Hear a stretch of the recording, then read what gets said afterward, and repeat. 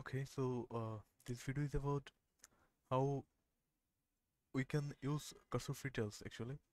Like maximum of you have two mail account or one mail account and one GitHub account for cursor, but you can't use cursor feature if you use it for once.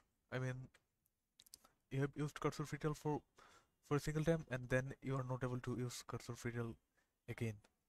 So let me show you. Okay, so my account limit is in now. If you can see. Uh,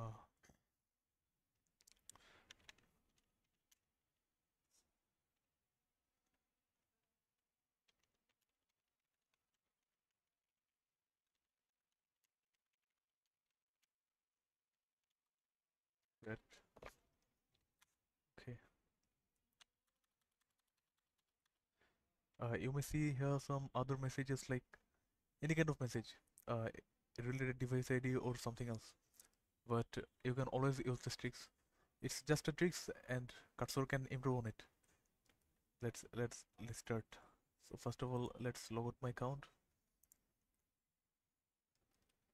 Okay, and now is the main tricks. We'll just open our application tab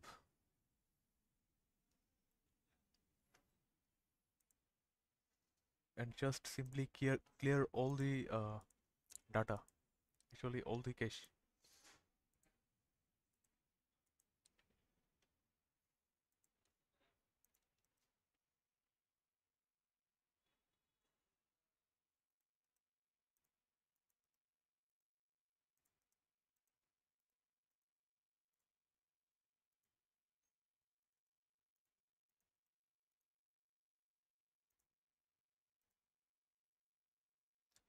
Okay, so now let's sign in. You maybe know that cursor is not allowing new accounts from the same device.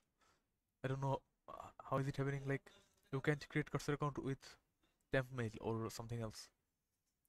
So okay, let's continue with Google.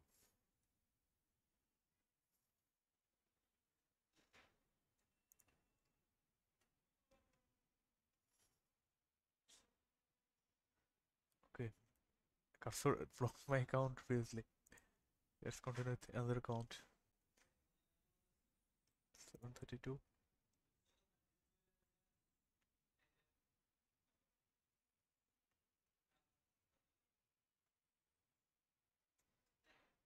Okay, CSS file CSS file is still not loading. Sorry man. I don't know what happened to this cursor UI. Okay, as you can see, included. I have left 150 requests. So let's check it.